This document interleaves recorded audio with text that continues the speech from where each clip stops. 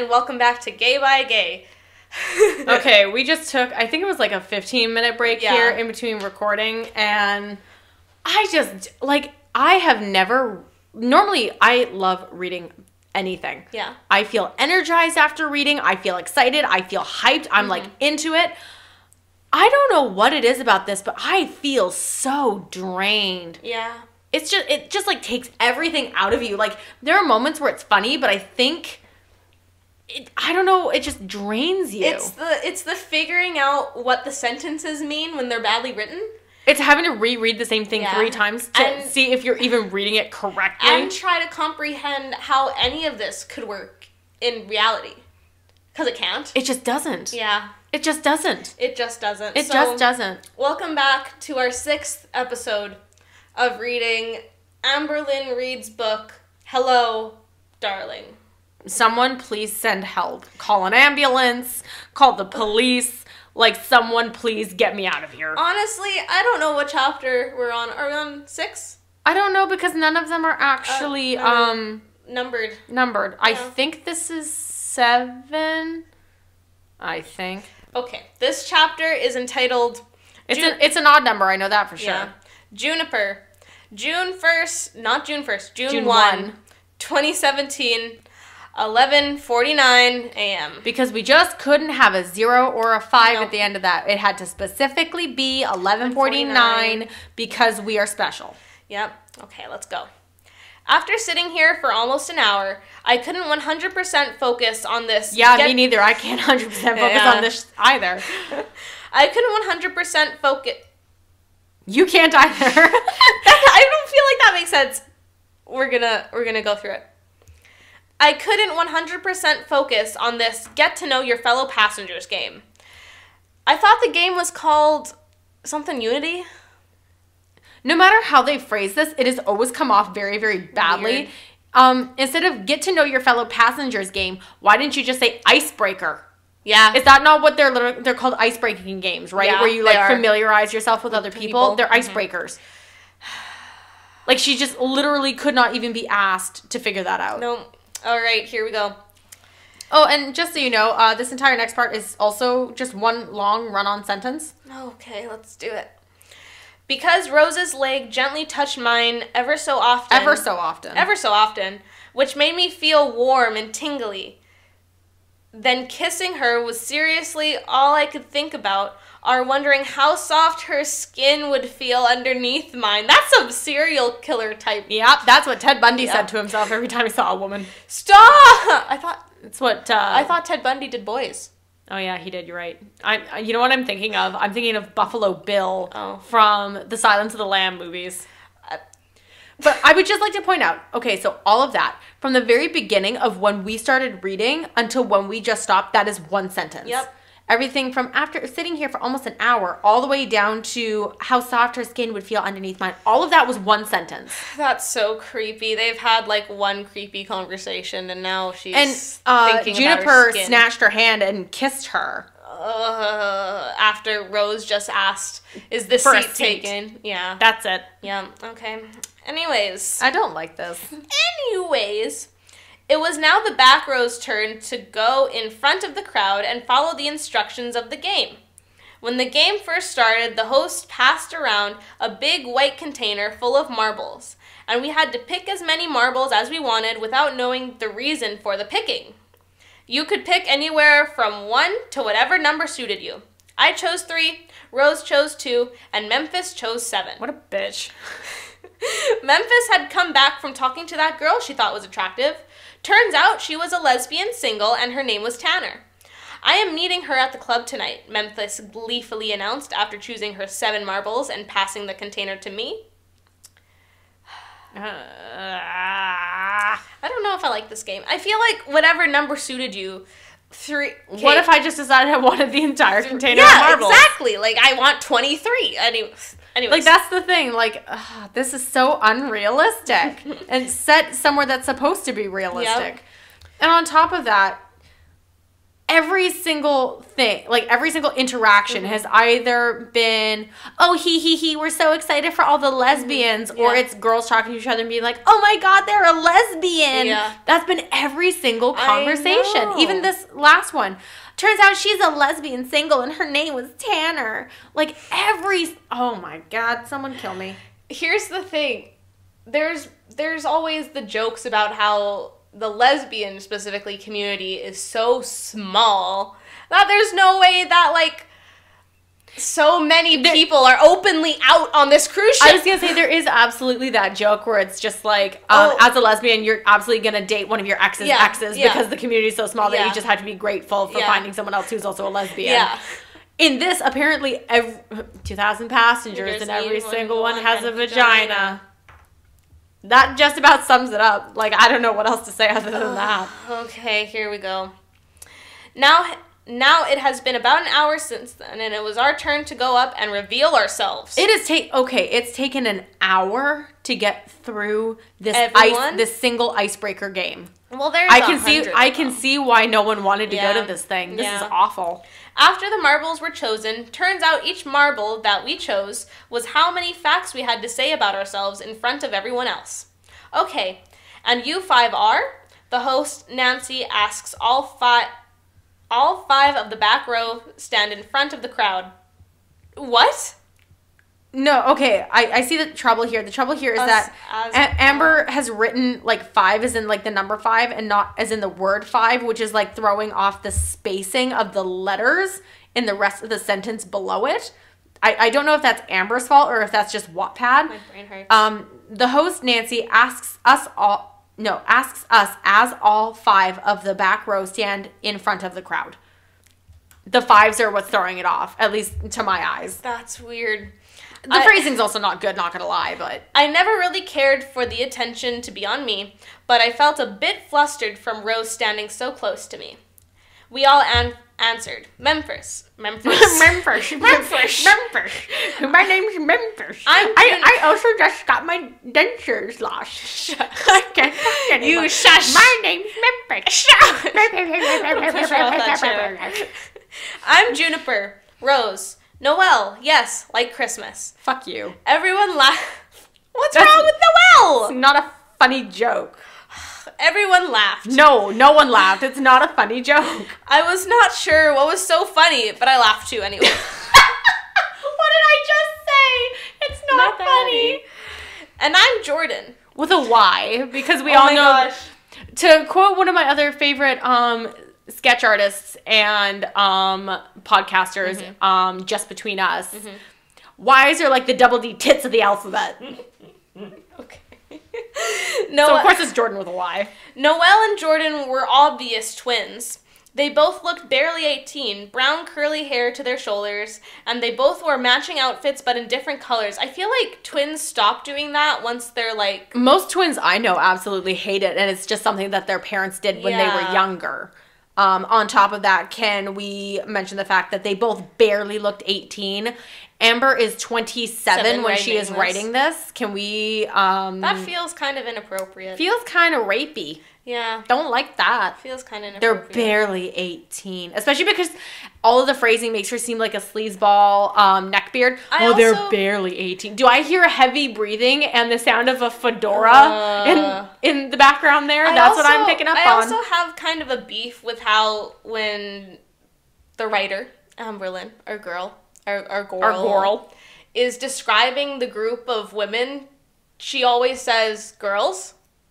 Yeah. Kind of juvenile-y. And especially when you're talking so sexually. Yeah. And graphic. It's like... It's absolutely kind of de-aging them in a way. It makes me feel weird. Yeah. It wiggles... It gives me like a Neon kind of vibes a little bit, you know? Yeah. Let's see here. They both wore matching outfits in different colors. I hated when twins did that. They sat next to Rose last minute. They had not really talked to us at all, but both of them chose 2 marbles. Okay, now each of you, let's get to know you. Now remember the rules. Your facts cannot be your name, age, birthday, or anything super common. You're not allowed to tell... You just told them your name. Why would you tell them your name again? Yeah. Weird. But you know what? Even this person, Nancy, apparently, even Nancy sounds like... Remember what I said earlier? The announcer over the intercom sounded like he was addressing like a classroom full of kindergarten children. Yeah. Even this sounds like a kindergarten teacher addressing little kids who are too stupid to know how games work. Every line, you have to say the rules again. Yeah. Ugh. Okay, now each of you, let's get to know you. Now remember the rules. Your facts cannot be your name, age, birthday, or anything super common. Tell us something we wouldn't know just by looking at you. Oh, God. Are you telling me that doesn't sound like a kindergarten teacher? Oh, that's gross. Ugh. Yep, don't like that. Nancy smiled, a middle-aged woman who already had more gray hair than she needed to have. That's rude. Yeah. And wrinkles to show she had a sad life. But tried her hardest not to show it. I was literally shocked into silence for a second there. Yes, like, I love how... My mouth popped open and I just, like, stared at that. Kate, the way that these... What a bitch! The way that these staff members and organizers are addressed is, like, horrendous. It's so derogatory. Like you got... She has more gray hair than she needed to have and wrinkles to show she had a sad life but tried her hardest not to show it. What does that look like? I don't know. What does that look like? Why is it up What to does her? it look like when you have enough wrinkles to show that you've had a sad life but have also tried not to show it? What does that look like? And what's up to her to make that judgment of another person? Wrinkles does not mean you have a sad life. Anyways. And how do you get wrinkles that show that you've had a sad life, but that you've also tried not to show it? But don't the wrinkles show it? I don't know. I don't understand anything anymore. I don't know. She gestured for us to start, and then there was this awkward moment of us looking around at each other, seeing who should go first. I think we should leave it on a cliffhanger to take our break, Abby. Why? Because you're just so invested? I'm so invested. Am I invested? I wish I wasn't. I wish I wasn't. Okay, yeah, we'll let you guys listen to the sponsorship segment, and we'll be right back. Okay,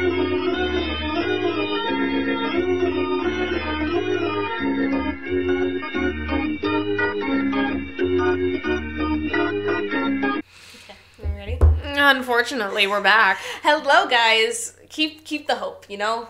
Maybe the hope is died. The hope died on part 3, my dude. Yeah, maybe. We are like double that length, and I'm dying. Okay. And I've already briefly read into the next paragraph, and I would just like to cut out my eyeballs. Yeah. Okay. Let's move on to what Noelle says about herself.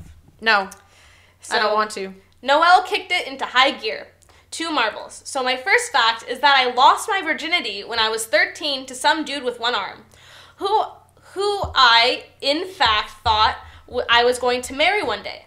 Fact 2 is after this trip, I'm becoming a nun. Was she joking? Who says... Okay, regardless of whether this is the truth or whether this character is supposed to be joking, who sits there and decides in a room full of 100 strangers... You know what? I'm going to tell them a story about how I lost my virginity when I was 13 to a guy with one arm, and I thought I was going to marry him, but I didn't. Who... regardless of whether or not you're joking, thinks this is a good idea? What well-adjusted person thinks this is good? It's because these cannot be, like, real people. Like, they're just so far removed from reality. And here's the thing. I'm kind of, like, unsettled by this 27-year-old woman writing about one of these girls who she said herself looks barely 18, who is now going to talk about how she lost her virginity when it was 13. With a guy with one arm. Yep, very specific. That makes me feel a little bit weird. I feel uncomfortable again. All right, let's move on. I don't think I want to because I'm a little bit scared about what we're going to find. Jordan gently shook her head and she made no reaction. You know what I think is kind of weird? Huh. Sorry to interrupt our reading. You interrupted your own reading that's here. True. So how they're like wearing the same like outfit in different colors, but their names are Noelle and Jordan. They don't have twin names. Yeah, you're right. You would think that yeah. Ooh, right? Weird. You would think that they would have like names that start with like the same letter or something or sound the same, like Abby and Gabby. Yeah. Like, you know what I mean? Yeah. So they dress like stereotypical twins, but they're not named like stereotypical twins. Anyways. Interesting. You're right. Jordan gently shook her head and she made no reaction. that made it look like her sister was joking. And then she began hers. 2 marbles as well. I work as a bartender in Hollywood, and I make about $400 a night in just tips alone. Now you're just asking for yourself to get robbed, my dude. And that's just like, oh, here, let me flex about all my money. Please don't break into my cabin and take everything I own and kill me. I live alone with my poodle named Daphne. Delphine. Delphine? Yeah, because that's not Daphne. Because there's an L in there. Dalphine. Delphine. Is that a real name? I have never heard it before. Delphine? Maybe it's a real name, or maybe Amberlynn just pulled this out of her ass. Delphine. Who knows? Maybe it is real name. I don't know. Even though these 2 girls were twins and liked to dress the same, you could tell that they were polar opposites from one another. Yes, because naturally, when you have opposing personalities, you naturally dress the exact same. Because it's not like your personality. It's not like your personality influences the way you act or the way you dress or anything. God, why? Memphis went next. She had 7 facts, and I seriously could not wait to hear what she had to say, even though I knew everything about her anyway. I'd be sitting there, even if it was you, going, God damn, why'd you pick so many marbles? Yeah. I would not be like, sucks to be you. Oh, yeah, I'm so excited to hear everything you have to say. Yeah. Like, what are you going to tell them? What? I would not be excited. What are you going to tell them? That your dog died when you were 7? Things that we wouldn't know just your by parents looking divorced? At you. Yeah, exactly. Anyways. Tell me all of your deepest, darkest secrets. I have 7 marbles, so bear with me. I don't want to. B-A-R-E with me. Not bear like the animal. B-A-R-E. Yeah, and you're very much correct. It should be the other kind of bear. So bear with me, which sounds like she just wants everyone in the room to get naked with her. Oh, bear with me. Just take off all your clothes. Bear with me. Okay, so this is my best friend. This is my bestest friend in the whole entire world. Oh my God, kill me. Who says that when you're like 21? This is my bestest friend in the whole entire world. She pulled me close and gave me a side hug and smiled. Let's see. She had all the time in the world to think of her facts, but she was making googly eyes with Tanner the whole time. For an hour? What? Remember when they said it took them like an hour to get to them? So she was making googly eyes. Googly eyes at Tanner for a straight out. And it was so bad that she could not possibly think the entire time. I guess so. All right. Okay. Totally believable.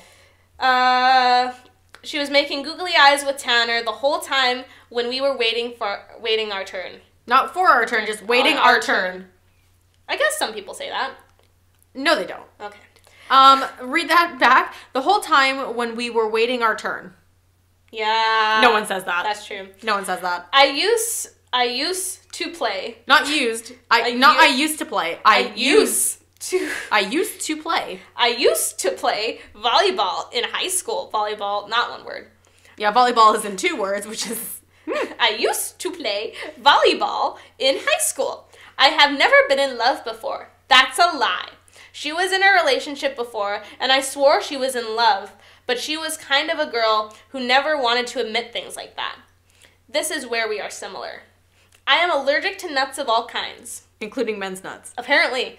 Several girls let out a laugh because the way medicine. I need medicine. Get me out of here. Several girls let out a laugh because the way Memphis said that indicated a sexual innuendo. I met Britney Spears when I was 14, and honestly, it was the most awkward experience of my life because I wanted a photo with her, but she acted like she wanted to be anywhere but there. Okay, how many is that now? She asked the crowd and laughed. Okay, so she's just writing her as like this blonde bimbo. This airheaded blonde bimbo. So she overshares on this. She just can't keep straight how many facts she said. And she's just like, how many is that now? Yeah. 5, a few girls called out. Oh boy, One of the things on my bucket list is to go to Bora Bora. Which is actually on Amberlynn's bucket list. So once again, you can see where the self-insert comes in because one of Amberlynn's dreams is to go to Bora Bora. And last but not least, I'm a pillow princess. Who says that to a room full of people? Because this is an icebreaker game. Yeah. There could be MILFs in here who don't... That's so uncomfortable. Like, I don't want to know about your sex life. If this is an icebreaker. Even then, even if you consider that, okay, there could be, this is not a lesbian cruise. This is just for women. There could be older women who are not interested in that sort of thing, and you have now announced this to a room. Even if you were to imagine that this is a lesbian cruise, it is still extremely uncomfortable to announce this thing to a room full of people. Yeah. No matter how you look at this is not okay. This is never okay. Don't do this out there, our listeners. I don't care if you're male or female. Don't just randomly spout out your sexual preferences, please. That's uncomfortable for both you and for everyone else in the room. I let out a huge laugh, and then Memphis winked at Tanner. A few girls let out a laugh as well. We're going to explain this now. Oh, thanks, pillow Amber. princess is a lesbian who prefers to be on bottom. On the receiving end, and that was definitely Memphis. But I was the opposite. I don't need to know. In the words of good old Eric Cook, no one cares. This is true. Wow, okay, Memphis. That was enlightening. Nancy seemed to be bothered but didn't want to show it. I'd be bothered too. Like, what? I decided to go next because Rose didn't seem like going yet. Didn't seem like going yet. That's not right. No. That's not right. I have 3, so let's cut this to the point. 1, I am left-handed. So is Amberlynn. Although I do use my right hand for certain things. So does Amberlynn. Really? Yep. 2, I was born with a heart murmur. 3, I love the ladies. For God's sakes. I grinned and made sure Rose saw, as if she doesn't know. You grabbed her hand and kissed it. Oh my God. Jesus. I was not sure if Rose liked girls or not. Then why did you kiss her hand? Yeah. It's a little premature. But I definitely wanted her to know. Trust me, she already knows, and she is also very creeped out. Rose smiled and began her 2 facts. I'm also a lady lover. For God's sakes! We're just sharing all this. You know, this was to get to know you, so the only definable character trait that half of these people have is, I'm a lesbian. Oh. Have you ever been such a bland person before that your sexuality is the only interesting thing about you? No, but here's the thing. Even if it was, most lesbians I know are not like this. No, not at all. Not at all. Ugh. I know. We're almost there. Rose smiled and began her 2 facts. I'm also a lady lover. Oh, and I break hearts. She grinned back, although it seemed like she was just joking, but I was not entirely sure. She was a girl like me, someone who played hard to get, but also a girl who was a tease and willing to show it. And then it just stops there. It just stops. Abrupt. That's it. That's it. And for me, that's it. I'm done. I can't take any more today because I already feel like I'm dying and I don't want to do this anymore. I have never been so disgusted. I don't even know where to start decompressing this, so I'll just keep it really kind of brief. The writing is terrible. Yep. The phrasing is terrible. Yep. The grammar is terrible. Yep. A lot of things are using the wrong words or they're misspelled. The content is god awful. It's not even. It is awful and it's uncomfortable. It's very uncomfortable. It's completely unrealistic. Very unpleasant. It's like you're forced to watch like a fight. This is what I think neckbeards imagine lesbians to be like. Yeah. It's almost like a completely unaware man wrote this and was like, oh, this is what lesbians are like. Yeah. Like, it doesn't sound like it came from another woman.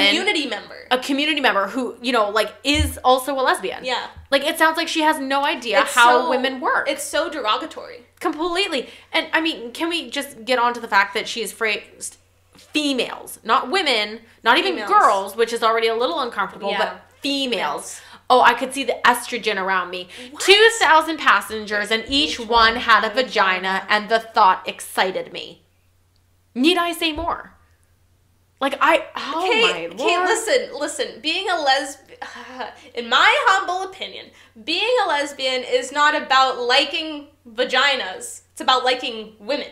And there's a huge difference. There is a huge difference because women are just not walking vaginas. Again, this is why I keep saying, it sounds like a man who was writing the script for his own lesbian porn. Yeah. Do you know what I mean? Yeah. It's like, and then they scissor. That's what I'm expecting here. That's just what I'm expecting here. And then they scissor. It's like a man playing with Barbies and, being like, and then they do this. That's what it sounds like. It does not sound like a proper person is even writing this. No. It sounds like someone who has never met another woman in their life and it's just like, oh, is this what lesbians do?